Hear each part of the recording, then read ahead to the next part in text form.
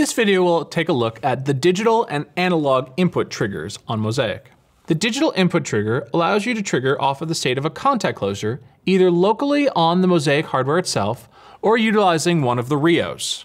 The first thing you'll need to choose is what device you're actually talking to, whether it is a local device or one of the RIO input objects.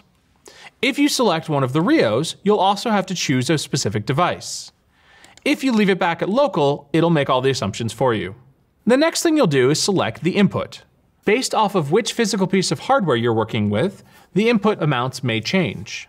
If you would like to trigger off of any of the inputs changing, you can leave this set at any. Otherwise, set it to a specific input. You then have the option to trigger based off when the contact goes low or high for your particular application.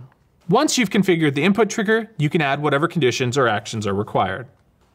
The analog input trigger functions in a very similar method. First, select your device, either local or exterior. Then select an input, or leave it all. Unlike having a physical high or low, like digital input, analog input gives you the option for enters in range or changes in range, and allows you to set a percentage for the minimum and a percentage for the maximum. So for instance, if I need a trigger when my analog signal goes between 50% and 100, I can come in here and set a minimum and a maximum level and make sure this is enters range. This is useful for when working with things like wind sensors or photo sensors.